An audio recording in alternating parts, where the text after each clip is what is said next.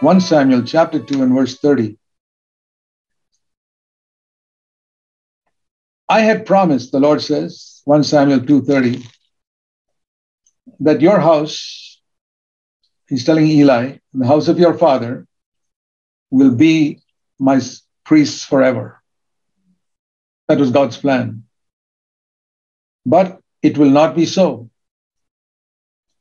You know, God can have a plan for your life and it may not be fulfilled. Here's a classic example of that. I believe God has a plan for every child that is born into the world. Even the children of, especially the children of God's people. But I've seen in my lifetime, in most of the cases, that plan is not fulfilled. And it's 100% because of the failure of the parents who do not teach their children God's ways from the childhood.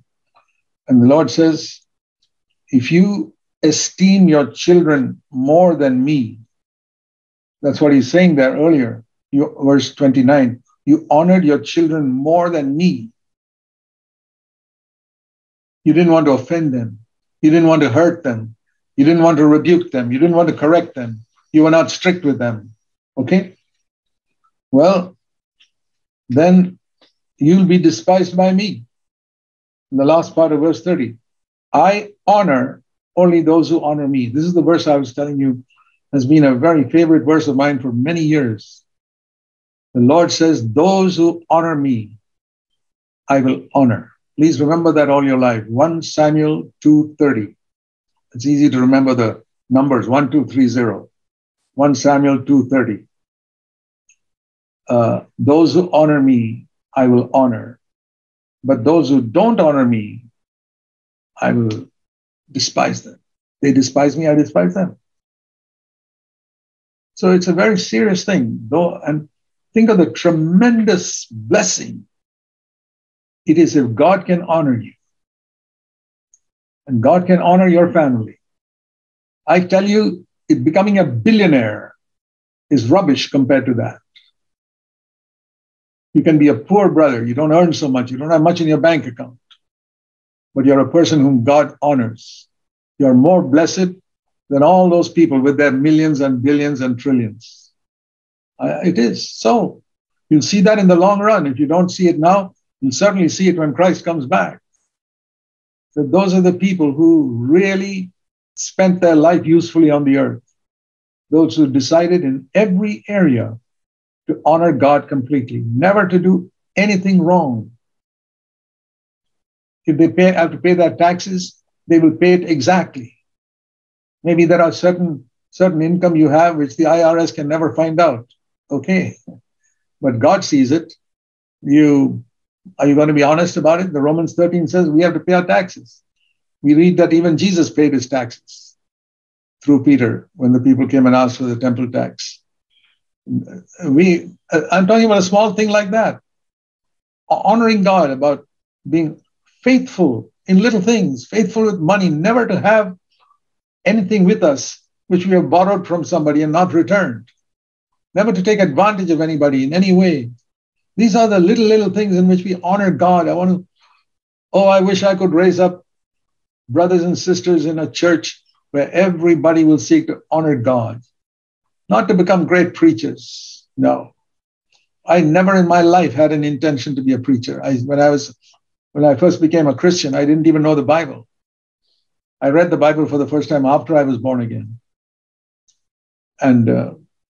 But I decided I want to honor God. I have no intention to be a full-time worker or preacher and things. That's something God called me to later. But I said, I want to honor God in little things. Whatever, if this was the right thing to do, I would do it. I remember in the Navy, once, I'll give you one example. I was appointed in charge of all the boats in the naval base in one port in India. And, all the officers like me could take the boats for our own private use, provided we paid for the diesel that you put into the boat. You pay for the fuel. But when the captain, that means the commanding officer of the whole unit, took the boat, officers who worked under him would be reluctant to send him a bill for the fuel. So how could you show how the boat was taken? Everybody would write, the captain has gone for harbor inspection in his boat. Well, he didn't go for any harbor inspection. He went for a picnic with his family. So he was supposed to pay, but that's what every boat officer did. Until one day I was appointed as a boat officer. I was only about 24 years old. And I sent the captain a bill. First time in his life, he gets a bill for going on a picnic. And the one who was second in command, who was a commander under the captain, came to me and said, Lieutenant Poonen, don't you know, didn't the earlier officer tell you what to do when the captain takes the boat? Put it as harbor inspection. I said, sir, he took it out for a picnic with his family. And he has to pay for it just like anybody else. Well, he couldn't say anything to that. But in half an hour, I was transferred out of my job. I said, fine. They shunted me off to another job, and I said, okay. I can tell you instances like that happened in my life in the Navy. Okay, it was inconvenient and a bit humiliating to be kicked out of where I was. But I didn't know where it was finally going to end. But the Lord watched me doing that in different situations on the ship and in the naval base over a period of years. And then one day the Lord said, I'm calling you to serve me, to quit your job. I said, wow, you're calling me to serve you. What an honor. Then I realized, now when I look back, it wasn't just that the Lord picked out some name from somewhere. I saw from this verse that he is seeking to honor those who would honor him. And I realized as I look around, there are so many people whom God could have chosen. I remember years ago, I said, Lord, India has got 1,300 million people, more than 4 times the population of the United States, more than 4 times.